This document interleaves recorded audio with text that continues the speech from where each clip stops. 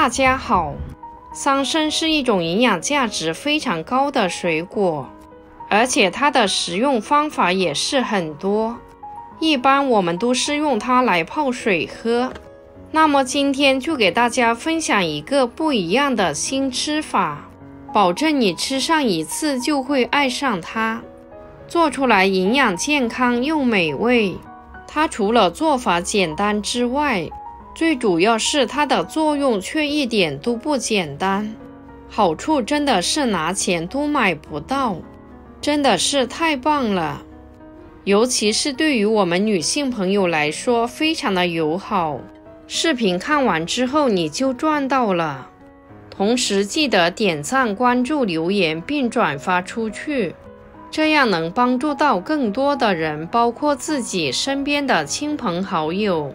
好了，闲话不多说了，接下来就把详细的做法和步骤毫无保留地分享给大家，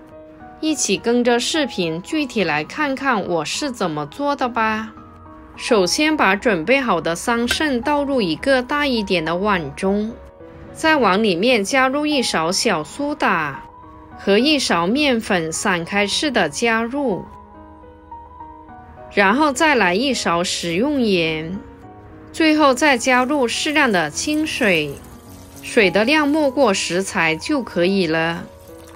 再下手把食盐和面粉还有小苏打搅拌化开，使它充分的溶解在水中。如果时间允许的话，先让它在水中浸泡20分钟左右，泡出里面的虫卵还有灰尘和杂质。时间到了之后，我们再下手把它清洗干净。桑葚的结构比较密集，里面很容易残留一些灰尘和杂质还有虫卵，小苏打能够有效地去除表面的农药残留，而面粉具有很强的吸附能力，它可以有效地把桑葚里面的灰尘和杂质吸附干净，所以用它们来清洗桑葚会洗得更加的干净。我们在清洗的过程中也可以用手给它甩一甩，把里面的脏东西给它甩出来，这样食用起来也比较放心。不一会儿的功夫，大家可以看一下，里面洗出了很多的灰尘和杂质，而且洗出来的水看上去也是非常的浑浊。接下来先把这些脏水倒掉，重新加入适量的清水，把它多淘洗2遍，洗去上面的面粉和盐分还有小苏打，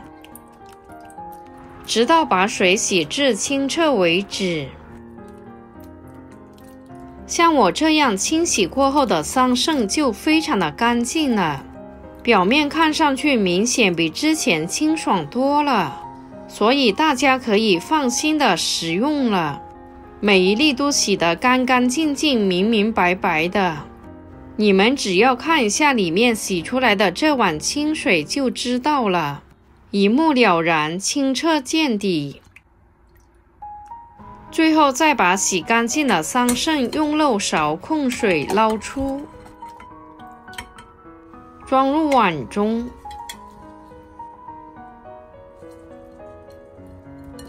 然后我们再用剪刀把桑葚的把子剪掉。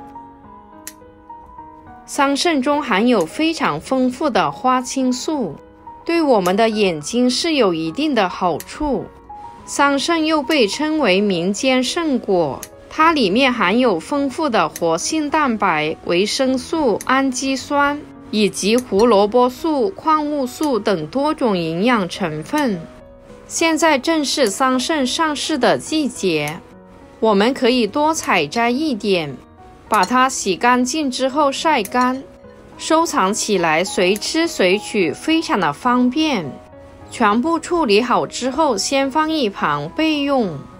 下面准备一口无水无油的锅，把处理好的桑葚倒进来，再根据自己的口味往里面加入适量的冰糖冰糖下锅之后，我们先开大火，用铲子不停地给它翻炒，把冰糖炒至融化。这个过程大概需要10分钟左右。10分钟之后，冰糖已经全部的融化了，而且里面已经煮出了很多的汁水。下面再转中火，继续给它煮上20分钟左右。我们要用铲子不停地给它翻炒，防止粘锅。亲爱的家人们，制作视频不易，您的每一个点赞和留言都是我前进的动力。如果觉得我分享的视频对您有帮助的话，麻烦动动您发财的小手，给我点个赞吧，非常感谢您的支持与鼓励。桑葚在熬煮的过程中会出很多的汁水，所以我们是不需要加水去熬制的，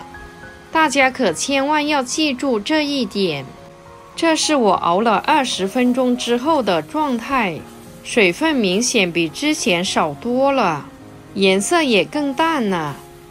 接下来我们再往里面挤上一点柠檬汁，加点柠檬汁，它的口感吃起来更加的美味，而且还能延长保存的时间。接下来继续用铲子充分的搅拌均匀，再转小火继续给它煮上5分钟左右，使柠檬汁充分的融入到桑葚里面，这样不仅口感好，效果和作用也更加的好。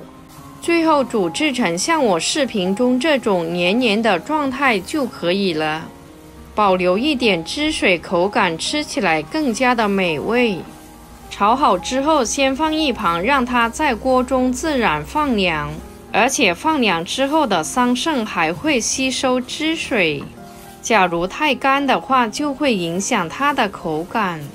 大家可以看一下里面的汁水是特别粘稠的。最后再把放凉之后的桑葚倒入碗中，一定要熬制成像我视频中这种粘稠的状态，这样才能发挥出它的效果和作用。像这样我们一次可以多做一些，把它放进冰箱冷藏，吃上1年都不会坏，随吃随取，非常的方便。桑葚又被称之为水果中的乌鸡白凤丸，营养健康又美味，对我们身体的好处是特别的多。想吃的时候就把它拿出来，舀一勺放入杯中，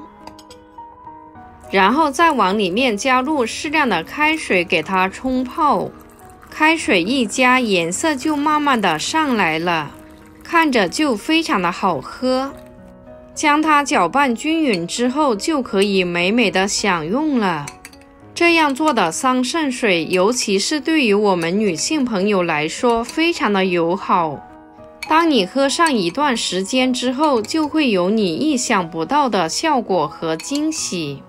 做法简单，食材家家户户都有，可它的作用却一点都不简单，好处真的是拿钱都买不到。它的口感喝起来也是酸酸甜甜的，非常的美味，就像喝饮料一样的好喝。喜欢的朋友赶紧收藏起来试试吧，记得点赞、关注、留言、转发哦，谢谢您。点击我的头像可以看到更多的美食视频。好了，今天的视频就分享到这里了，我们下个视频见啦。